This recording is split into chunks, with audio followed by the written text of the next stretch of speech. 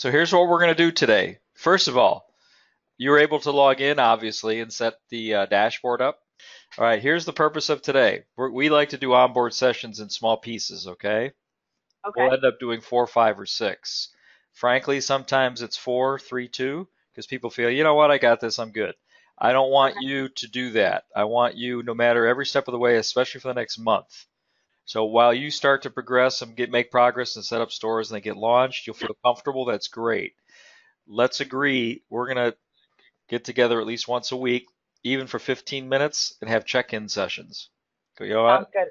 Now we're going to take it to the next step. Now we're going to take it to the next step. Our goal is within a month, you feel like you're the most competent technical person on TUO that has ever been born. Two things for today. Make sure your account is set up correctly, which I was nosing around. Looks like it's good. So a couple things I Okay. want to share with you on the what we call the My Account page. Then we'll get into the outcome of this call. Every piece of information we need to get your first stores up and running. That's the primary focus of our session today. Okay. All right. So to start, Yep. you logged in, you provided great information. I just want to go Mhm. through an overview of some of the sections on the My Account page down the side so Okay. that when you have a few minutes, you can go back and log in and start to set up what we call the foundational information. So you changed your username and password, right? Yes. All right. We don't store passwords. So if you ever forget your password, you have to reach out to us. We have to reset it. We don't have a record of your password. Okay. The accounting piece we'll cover in the second or third session, and that is once you have stores that are launched and are about to close. This is one Okay. of the most important ones. I want you to take about 10 or 15 minutes as a next step as a homework assignment. Click on Mhm. the update default settings. Go in and actually complete to the best of your ability. Let me click this out here. To the best of your ability, all of the standard, what we call boilerplate information. The example Okay. would be when I set up a store, generally what will be the fulfillment details. I want to let the shopper know that the items will be delivered 2 weeks after store close, 10 days after order. So what you generally think will be your fulfillment details, just Okay. enter that there. You can always go in and change it when you set up an individual store, but it'll save Mhm. you time if you've actually put something in there. Now, Okay. here's a little tip that frankly is a little bit weird, but it's important to note. It's internet stuff, browser stuff. It's not TUO Mhm. stuff. Do you see these boxes where you can put stuff in? Yep. Don't copy and paste from another document. Okay. So Gotcha. it's best to just sit and enter. Might be a pain in the butt, but it'll be worthwhile. All right. Okay. Sounds good. So store fulfillment, store introduction text. Keep that brief. All that is usually it's just the statement at the top. This is an online store, Spirit Store. This is for the XYZ High School. Yep. The store bulletin, that's actually where most of the directions you will provide to the shopper. This is a Spirit Store for XYZ High School. The store will be open this date, closed this date. Personalized items cannot be refunded.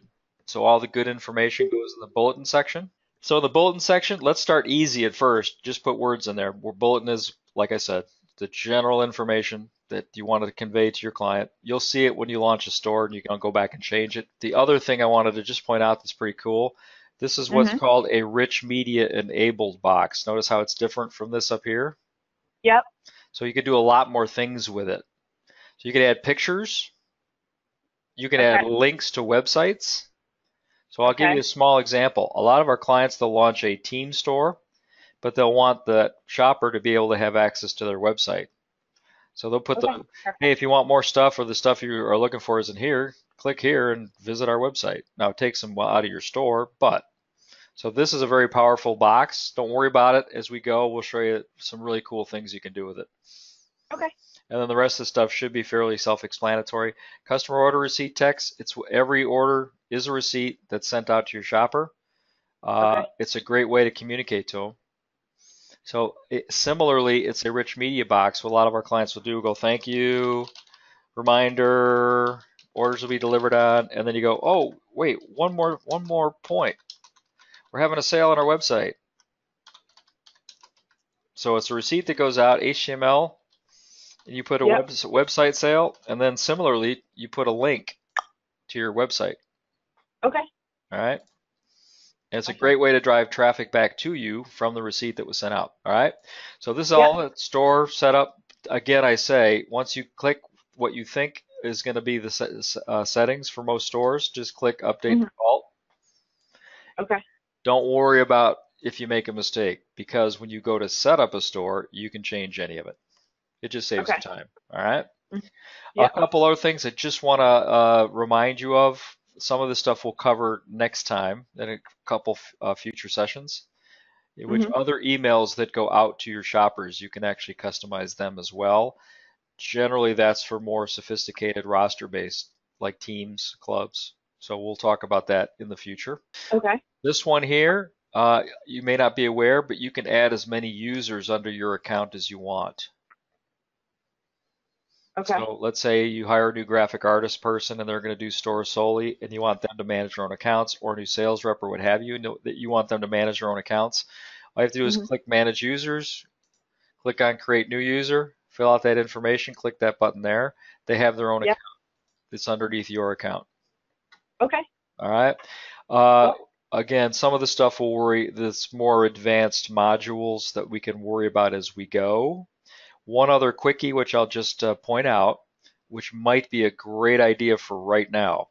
And frankly, we added this about 2 years ago, and a lot of our clients have been with us for 4, 5, 6 years. Say, Hmm. boy, I wish you'd added it 4, 5, 6 years ago. It'd make my life a lot easier. Anytime you set up a store, Yep. you can tag it. You can put a label on it.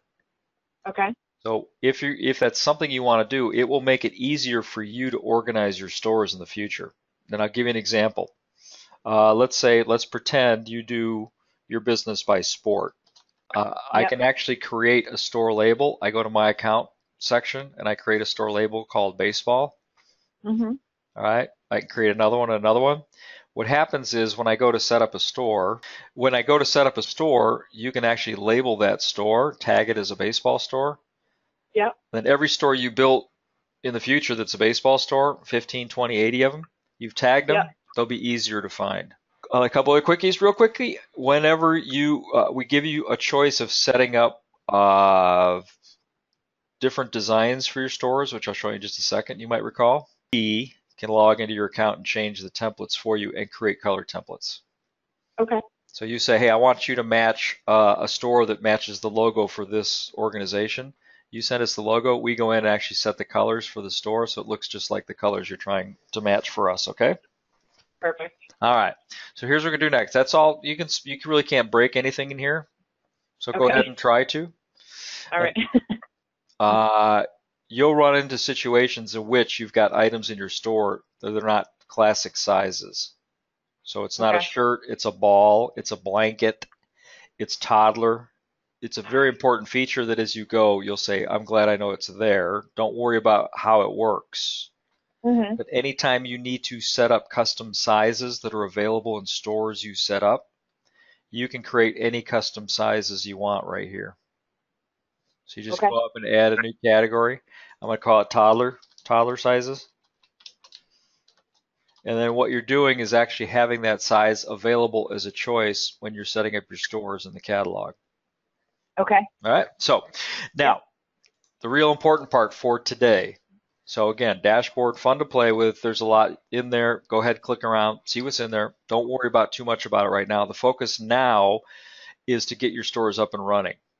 Let me take a minute and explain an important, maybe not now, but eventually down the road. We Okay. do offer 3 different store types, you might recall. In the demo, we kind of talk about it as rosters, and it's confusing to Hmm. people. Hmm. So now that you're in here, I just want you to be aware. You probably won't use this one here, but you never know. It's called Club Okay. Store.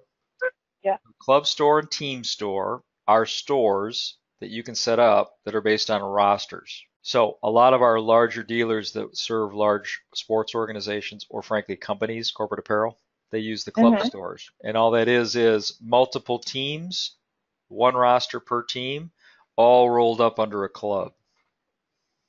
Those are big, big, Okay. big, big, big. One level down, still roster based, and we say roster, but like I said before, it can be an employee list as long as it has a first name, last name, email address. Don't even need a Okay. phone number. Uh, so if you ever run into a situation which there is a fixed number of people, a company, an organization, a charity, Mhm. which you know who's gonna come in and be invited to shop, it's always better to set up the store as a roster store Okay. if you can. You don't have to, but it makes your life easier and their life easier. Simple. There's so many features that our system will take care of if you have a roster. Sending out Okay. invites automatically, sending out reminders to those who haven't come in and shopped. So those are the differences between the two stores, Club and Team versus Spirit. You're going to mostly do Spirit, especially to begin with. Okay. Spirit is, I don't know, there's not a list attached, so pretty much anybody can come in, anyone who has the password, or you have it open, anyone can come in. So what we're going to do is set up your first store as Spirit Stores. All right. Okay. Now I'm not going to go through it entirely, but just here's what we're going to do, and I wanted to close the loop. When I set up the store defaults earlier, which I did not do, I did not save them because I want you to do it. They would be here. This is where I'm going to set up a new store. So you've pre-populated a lot of this stuff here, and it looks overwhelming. So for Okay. example, this was pre-populated in your default setting. Had we saved the store bulletin. Mhm. So that's why it's important to go back, spend 15, 20 minutes, put as much information in there as you can in the default store settings under the My Account page. So what we're going to do next is to make your life easier and to save you a lot of time. We're going to stop. That's all we're going to share with you today. Okay. Set up your account, have fun, set up the default settings for the stores. Go in if Okay. you want and create a store or two and play around. Just don't launch it. Okay. So you can go in and you can do whatever you want. You can have fun. You might remember the steps. Play around here, play with the store. This is where you can Mhm. select the design. I want design 2 tile. You know what? We have pre-baked color themes in there, or I want to create my own. So you can't break this part. Go in, set up a store, change the dates, have fun, upload logos, right? Okay. Just don't launch the store. In the meantime, separately, you're going to put that list together of the items that you want. If you Yep. can get JPEG, ideal. High Okay. resolution JPEG will make the sizes fit. Don't worry about that. And Okay. I will assume the logos are part of the image, right? So your homework assignment is to start to put that list together of all the items that will be in the store, Okay. the options for each item, as you mentioned, logo on white, logo on blue, logo on purple, logo on Yep. chartreuse, as well as sizes. You don't worry Okay. about the prices yet, because we'll use the next session when we get the base store set up. We'll use that next session to go in and enter all the pricing information and the detail information, taxes, etc. Oh. Okay. So in the next day or two, it's totally in your camp. Images, list of items. Email them to me and Sierra. You have our email address. Yep. All right. Once we do that, then the next step on the next session is to show you we have an online store building form where it makes it a Mhm. lot easier for you to actually send the information to us. We'll show you where to access the store building. In fact, I'm going to do it now to close out. All right. So you can't go in and set up any store you want. Mess around. We can delete it. When you set up a store, just as an FYI, you can always copy or what we call clone any store as well. So once Okay. you set up some base stores, a lot of our clients do is they say, you know what, most of the products in this store are also going to be in the next store I build. You can actually clone a store. So Okay. we'll get into that a little bit later. So go into here, play around, try and break it, just don't launch it. In the upper right corner of your dash, there's a little button that says TUO Connect. Yep. All right. I had someone a couple days ago, they've been using us for about 3 months. And we said, how come you never use the connect button? And they said, oh my gosh, I was so afraid if I clicked on it, I might delete my account. All right, so you're not going to delete your account. It's actually a Okay. direct pipeline between you as the user and us. In fact, Great. as I'm sitting on this session right now, I'm on Chat Desk duty right now. As I'm sitting on this session, I just heard a chat come in from a client. See, that's it. When you have a simple question, shoot it via chat, and generally it's simple sessions. Awesome. Yep. Now, the good news about our chat, even if I might not have responded right then because we're on a session, we get a Yep. transcript of all the questions that we've tracked back with you in about 5 minutes. Gotcha. Perfect. Other things there, we have a hotline number, 7 days a week. You call us, we call you back within 1 hour. Saturday Okay. night, 11 o'clock, for whatever reason, Saturdays and Sundays seem to always be busy, and we get a lot of phone calls. Of So course.